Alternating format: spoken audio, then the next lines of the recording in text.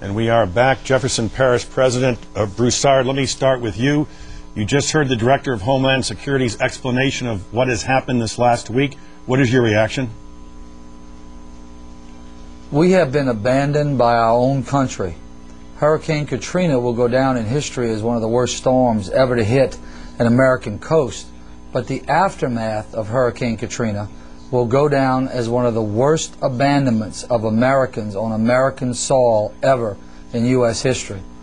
I am personally asking our bipartisan congressional delegation here in Louisiana to immediately begin congressional hearings to find out just what happened here, why did it happen, who needs to be fired, and believe me, they need to be fired right away because we still have weeks to go in this tragedy. We have months to go. We have years to go. And whoever's at the top of this totem pole, that totem pole needs to be chainsawed off, and we've got to start with some new leadership. It's not just Katrina that caused all these deaths in New Orleans here. Bureaucracy has committed murder here in the greater New Orleans area, and bureaucracy has to stand trial before Congress now. It's so obvious. FEMA needs more congressional funding. It needs more presidential support. It needs to be a cabinet-level director. It needs to be an independent agency that will be able to fulfill its mission to work in partnership with state and local governments around America. FEMA needs to be empowered to do the things that was created to do. It needs to come somewhere like New Orleans with all of its force immediately, without red tape, without bureaucracy, act immediately with common sense and leadership, and save lives. Forget about the property. We can rebuild the property. It's got to be able to come in and save lives.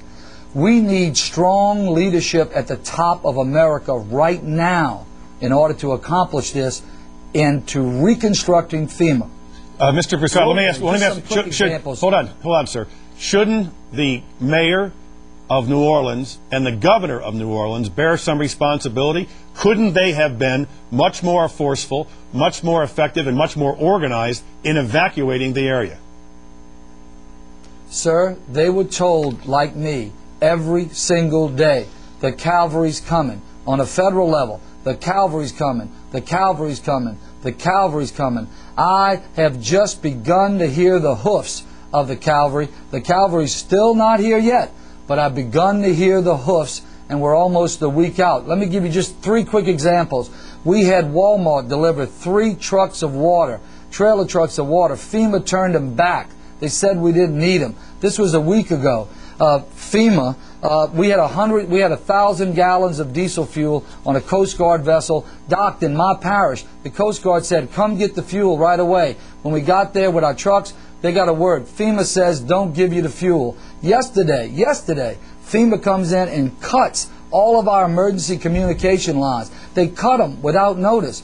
Our sheriff, Harry Lee, goes back in, he reconnects the line, he posts armed guards on our line and says no one's getting near these lines. Sheriff Harry Lee said that if American government would have responded like Walmart has responded, we wouldn't be in this crisis. But I want to thank Governor Blanco for all she's done and all her leadership. She sent in the National Guard. I just repaired a breach on my side of the 17th Street Canal that the Secretary didn't foresee, a 300-foot breach. I just completed it yesterday with convoys of National Guard and local parish workers and levee board people. It took us 2.5 days working 24/7. I just closed it. I'm telling you, most importantly, I want to thank my public employees that have worked 24/7. They're burnt out, the doctors, the nurses. And I want to give you one last story, and I'll shut up and let you tell me whatever you want to tell me.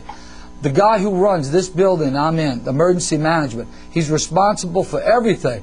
His mother was trapped in St. Bernard Nursing Home, and every day she called him and said, are you coming, son? Is somebody coming? And she said, yeah, Mama, somebody's coming to get you. Somebody's coming to get you on Tuesday. Somebody's coming to get you on Wednesday. Somebody's coming to get you on Thursday. Somebody's coming to get you on Friday. And she drowned it Friday night.